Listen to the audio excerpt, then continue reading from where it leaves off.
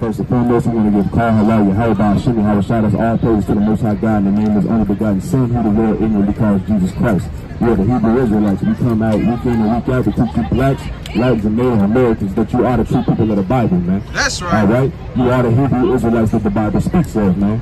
We at the Bed Billiken, you know, on 51st. Madness as usual. You know, niggas acting like niggas, fighting each other. But don't nobody want to go fight the goddamn white man. That's right. Right? Don't nobody want to go fight their damn oppressor. They just want to turn an evil eye towards their brother, man. Right? And that's a curse, man. That's an indicator that you're a damn Israelite, man. All right? From the various 12 tribes, man. So what y'all need to understand is you blacks, whites, and Native Americans have to come back to the Most High God, man. Right? You have to come back to following the laws, statutes, and commandments. It's the only thing that's going to govern us in this society. Okay? It's a wicked-ass society at that, man. Right? That promotes violence, promotes drug usage, promotes drug dealing. Right? This is Deuteronomy chapter 11 verse 26. Behold, I set before you this day a blessing and a curse. A blessing and a curse, right? This is the Most High God talking to the Israelites, right? He said, I set before you a blessing and a curse, man. Right? You have a choice, right? Go on. A blessing if ye obey the commandments of the Lord your God. So if you obey the commandments of the Lord your God, what's going to happen? Which I command you this day, and a curse if you will not obey the commandments. So if we don't listen, right, we're going to be cursed. But if we do listen, we're going to be blessed, right? Okay, you got a question, brother? You said what? Speaking Arabic or something? Okay, speak English. I don't speak English. All praise to Allah. Oh, okay. All praise to Allah. Okay, so Who is Allah, brother? Only God. Allah is the only God? You sure about that? It's only one God, right? So do you know that over in Mecca, you know, the Kaaba, you ever heard of the Kaaba stone, right? You familiar with the Kaaba stone, right? black love and black bread. Right. You know about it, right? So you do know that they make a pilgrimage of that and they bow to it, right? Right? Now, do you read the Bible? How many bricks? It doesn't matter how many bricks it is.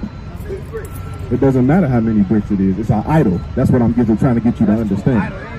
It's an idol. You're bowing to it. Somebody give me the law where it tells you not to bow to anything, you know what I'm saying, that's made in this earth, man.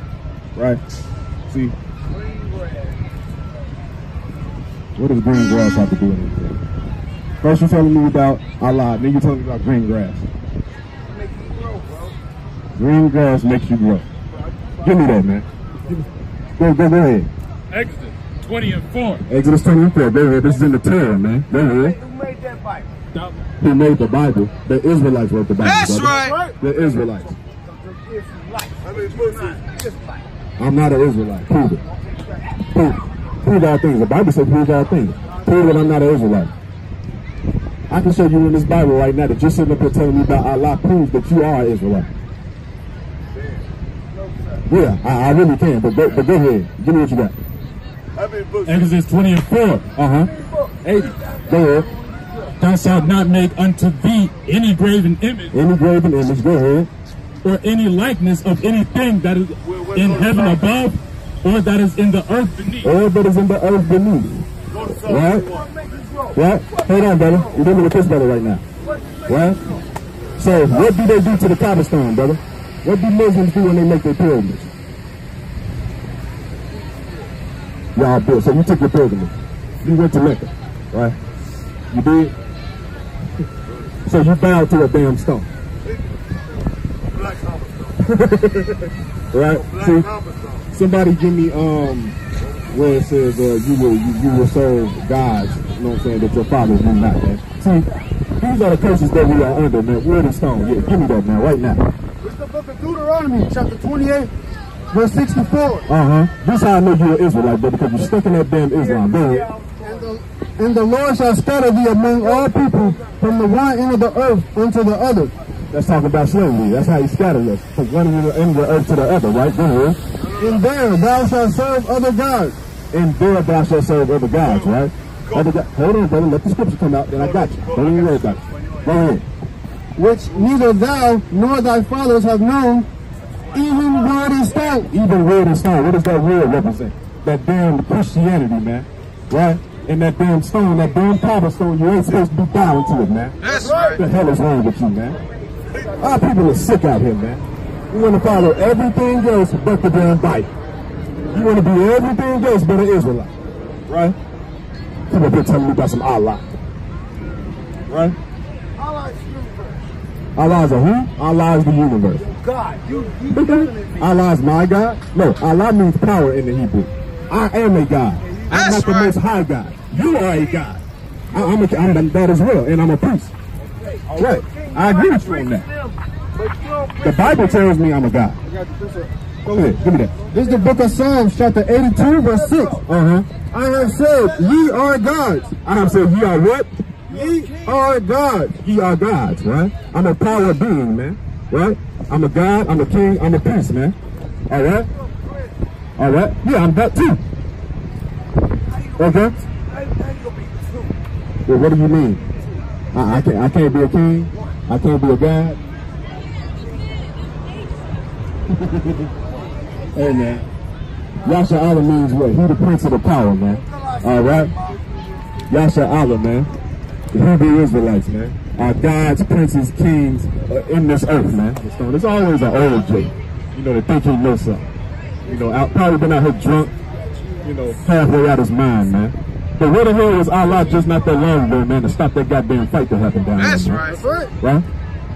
You know? I don't see no damn Muslims out here, right? Trying to teach trying to wake their people up.